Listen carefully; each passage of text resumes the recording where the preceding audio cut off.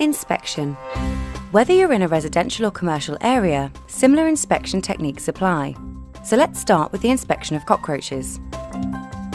In kitchens, appliances such as refrigerators, microwaves, stoves, dishwashers, sinks and cabinets should be carefully inspected, including any electrical or control areas inside. Cockroaches hide in these places because they look for shelter, moisture, warmth and food.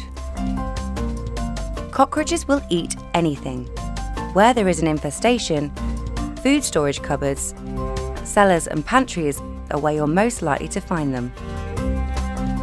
Inspect all areas where raw and packaged food is being stored, and also ensure food waste bins are secure.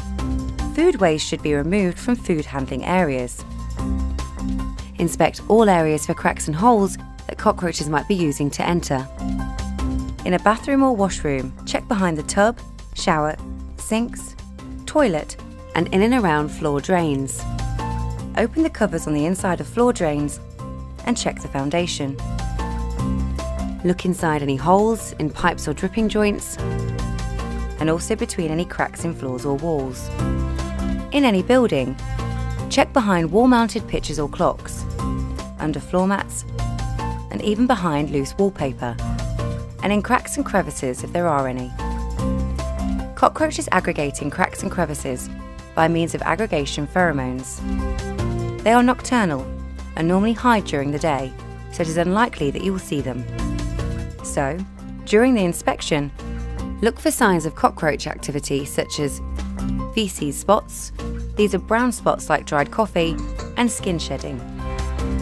Compared to cockroaches, ants have a different biology, so therefore the signs of infestation are different. They are social insects which form colonies with up to several thousand or even millions of workers, which can be found inside the walls of buildings, in voids, and in insulation boards.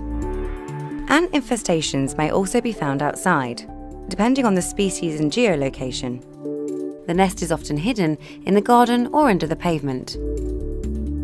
Coming from their nest, ants will use small, often hidden entry points into buildings. Therefore, look for ant trails or only single ants and follow them back to where they start. The ant nest is often located just behind the entry point. Ant trails can vary from very few ants to up to dozens of ants per minute, and due to their social behaviour, they are much easier to trace than cockroaches. Ants are active both during the day and in the night, and will often continue foraging even when there is movement or interruption from a human nearby.